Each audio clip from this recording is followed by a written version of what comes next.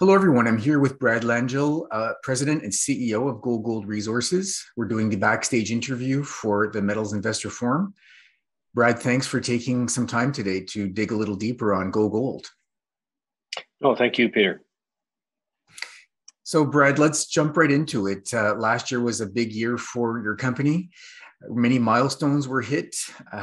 Let's perhaps look at one of those. To start with, there was an initial mineral resource on Los Ricos North. Maybe you can talk about that a little bit for us, and then talk about what's next for that project. Yes, 2021 was a big year for the company, and there was a big resource just issued on December 7th, and that was 161 million ounces of silver equivalent in Los Ricos North. But the last, about 2.75 years were big years for the company in the Los Ricos district, and that for sure, Peter, is the real driver of the company. We have in total now up over 240 million ounces of silver equivalent in the district. When you think about a district, and Peter, you know as much or more about this than I do, and you think about silver, it's really a limited supply in the world of premium projects, silver projects. And we really feel at GoGold that the Los Ricos district is probably one of the top 3 to 5 in the world from our research, in that it's bulk mineable, which is a big advantage. We do have the very, very high grade intercepts, Peter. Like when we release our intercepts, and we'll have broad zones of up to 70 meters. They always include something in many cases in the kilos and the narrower intercepts. The advantage this project has is that we can bulk mine that very, very high grade because it lives in a sea of moderate to good grade, and that's a big advantage for GoGold. And I think on the call last week I did mention as well, the other big advantage, and you would know from silver projects, a lot of silver projects metallurgically are a concentrate. A lot of times they're like what's called a flotation circuit in a mill, and they're associated with base metals. Now, mostly our project is not that. We have one zone called El Arito, node of 240 some million ounces, about 40 million ounces would be that type of material. But everything else is what's called whole ore leaching.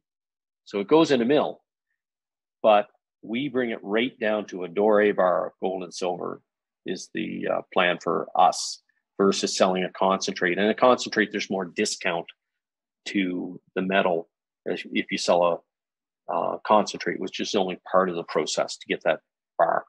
So that's some of the big advantages of Los Ricos. So that's interesting. For investors and prospective investors to know is that what you end up producing ultimately there will have a higher value for the company versus many other producers. So that's actually quite interesting. And so what would be next at Los Ricos North for this year? What are you looking towards in terms of exploration, ongoing drilling, and areas of focus even? Yeah, so we completed 100,000 meters of drilling in Los Ricos North over the last 15 months. And really the focus there, and what we told our investors and retail and institutional, we're very highly institutionally held as well by a lot of the large funds. We told them, look, we're going to do 100,000 meters of drilling, and then we're going to tell you where we're at, what that yielded. And we have to make that point very clear that that was just a point in time. We got to that 161 million ounces, so, a little more than half of it is indicated and half of it inferred with the 100,000 meters. And that was just a report back to the shareholders saying, here's the first 100,000 meters. That wasn't, we're slowing down, we found the easy stuff. That was, we finished 100,000 meters. So in 2022, we're drilling another 100,000 meters in Los Ricos North. And, talking about the focus of that 100,000 meters, and that'll give you an idea of what we think about the potential for growth in ounces. We feel about 80% of that is not going to be focused on infill drilling. It's going to be focused on ounce expansion. And that's because we don't think we've slowed down in our ability to add new resources in the north.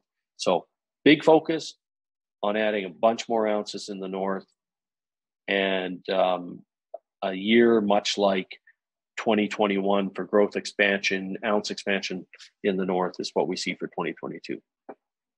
That's great. So it'll be interesting to watch the news flow from Los Ricos North.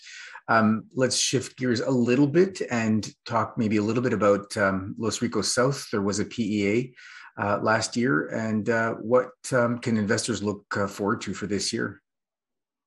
Well,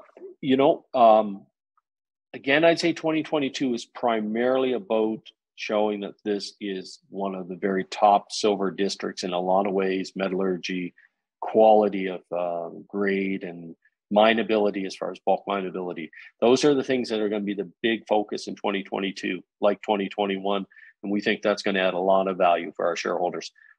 That being said, in Los Ricos South, we had a deposit there of 83 million ounces, about 63 million of that being M&I, fairly well drilled, and another 20 million of inferred, which we did do a PEA around. So we've been working away at engineering down there and advancing that to a much higher level economic study, a pre-feasibility study. And in 2022, we'll release the results of that pre-feasibility study. And, so far, what I can tell you about it is that we've done a lot more in the metallurgy down there, and really it confirmed the metallurgy that was in the PEA. And metallurgy is very important in these deposits. You always want to make sure that as you're looking at the development of a district like Los Ricos, that the company is paying attention to metallurgy, which we've been doing and, advanced in the south and first pass in the north. But the first pass in the north looks very good.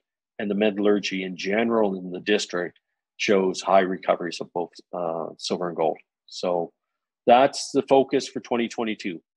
Growth in ounces and value. We're still very much exploring and discovering, but in the south, we've advanced engineering and plan on a pre-feasibility being published in 2022. Well, it's interesting. Metallurgy certainly is important, and I think that it's an aspect that a lot of people tend to maybe not pay enough attention to, because ultimately it determines how many ounces you actually get paid for selling and recover, right, and then eventually get paid for selling. Can you tell us a little bit about how, I know it's early, but at this point, how you envision these projects ultimately being developed in terms of open pit versus underground, or combinations of those? Yeah, so the PEA in Los Ricos South, that showed 2/3 of it being open pit and 1/3 underground. And when I say underground, again, these deposits are very high grade, but surrounded by a sea of moderate to good grade.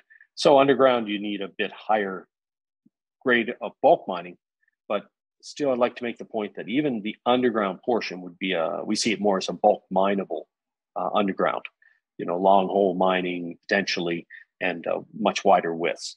So lower cost per ton for bulk mining underground. So it's none of this is really narrow vein per se.